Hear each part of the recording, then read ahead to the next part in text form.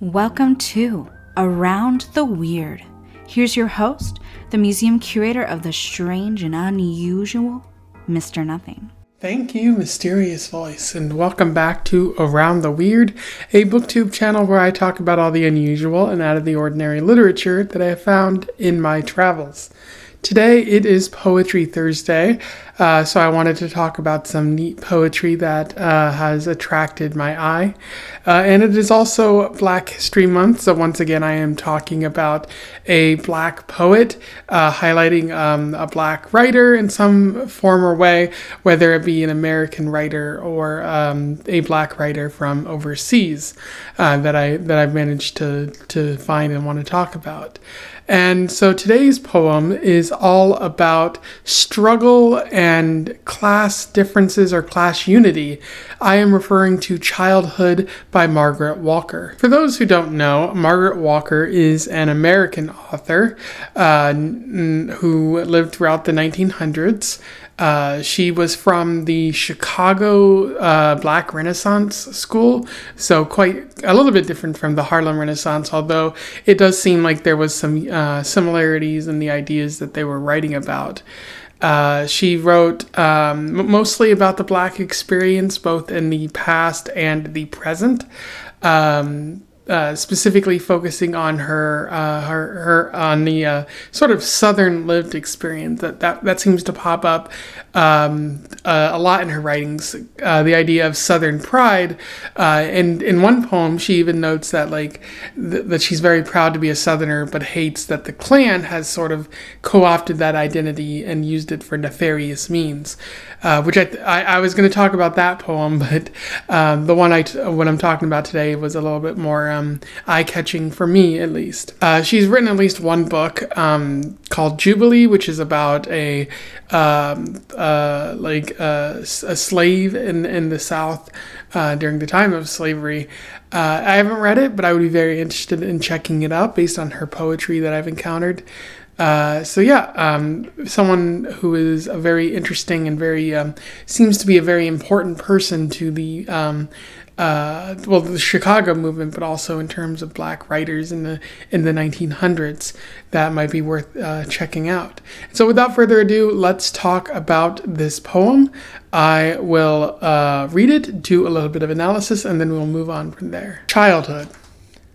When I was a child, I knew red miners dressed raggedly and wearing carbide lamps. I saw them come down red hills to their camps, dyed with red dust from old Ishkuta mines. Night after night, I met them on the roads, or on the streets in town I caught their glance. The swing of dinner buckets in their hands and grumbling undermining all their words. I also lived in low cotton country where moonlight hovered over ripe haystacks, or stumps of trees, and croppers' rotting shacks with famine, terror, flood, and plague nearby, where sentiment and hatred still held sway, and only bitter land was washed away. And so that was Childhood by Margaret Walker, a pretty short poem, but one that I think expresses some large ideas that are still talked about to this day. In terms of narrative of this poem, the narrator of the poem is talking about their childhood, noting the miners that lived nearby them, and how they came down hungry from the mines and also covered in dust, and so not an easy job. And then they also talk about where they lived in low cotton country, presumably in the South. They talk about croppers' rotting shack, the famine and the terror that they dealt with, presumably by the hate groups like the KKK and the lynchers who lived nearby, who would use any and all opportunities to terrorize Black folks in order to get them to either vote a certain way or to keep them subjugated. And they say hatred still held sway and only bitter land was washed away, which is a very interesting set of lines there. But you can see Margaret Walker the narrator in this poem talking about the sort of hardships that these groups have had to endure. The red miners, they came down from the hills dyed with red dust. and that can't be good. Like, they're surely absorbing these hazardous materials, and to come home with it is going to drag it into the house. So if it's not good to work in those mines, which it often wasn't, it's certainly not good to live with the remnants all around you. And you know, they're grumbling, undermining all their words. They're not very happy with their jobs, and the swing of their dinner buckets, they probably haven't had a lot to eat. So it's clearly hard for the miners. And as I was saying before, it's also hard for those who live in low cotton country during a time when racism and like basically a genocide against black individuals was running rampant. Like, they had these croppers rotting shack, not given, like the sharecroppers not given a great place to stay, and dealing with famine and flood and all kinds of terrible things that are going on in the South at the time this was written, and still go on to this day, although not as well publicized. And like, you can see the hardship that Margaret Walker is talking about here. But more so than that, there's a bigger underlying theme that Margaret Walker is talking about that I'm sure, you know, those who read this can kind of grasp at. She's making a comparison between these two situations, showing that the miners, who were probably mostly white individuals, given that this might have existed in a time of Jim Crow, were dealing with a lot of hardships, especially lower class white individuals, and comparing it to those of black individuals who were dealing with a lot of hardships, maybe not the same hardship, but a very similar line of thinking, and showing that there's a lot of similarities between these two groups. And the only thing that wasn't connecting them really is race, another social illusion.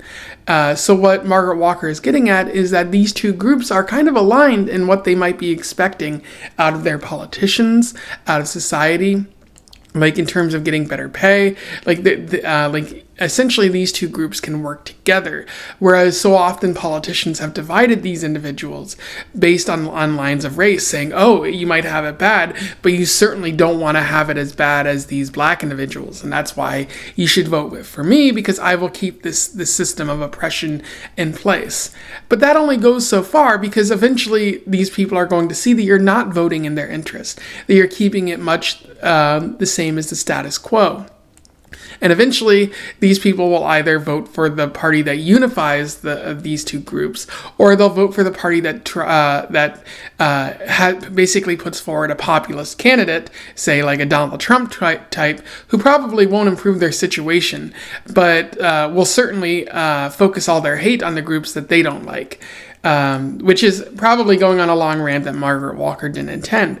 But the main point here is that these two groups have more in common than they do against one another. So it's in their best interest to work together, often against the oppressor, who is the rich, wealthy individual who is exploiting both of these groups in order to obtain some profit of some sort.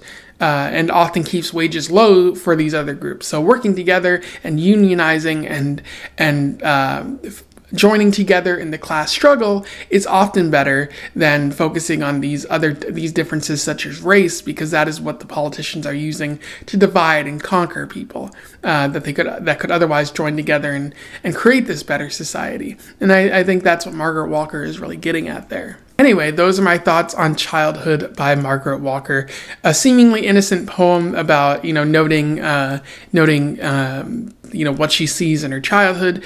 But when you take it apart, it becomes obviously a call for class unity and whatnot, and noting how the groups that we often think are completely different might have more similarities than most. So a lot worth thinking about there.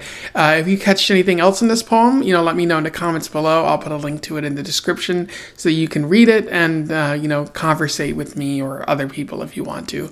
Otherwise, don't forget to like, share, and subscribe so that more people can find out about this poem or this poet or Poetry Thursday if they want to start reading or talking about poetry in their own circles. And until then, I wish you the best of luck in your weird and class unity travels. Farewell.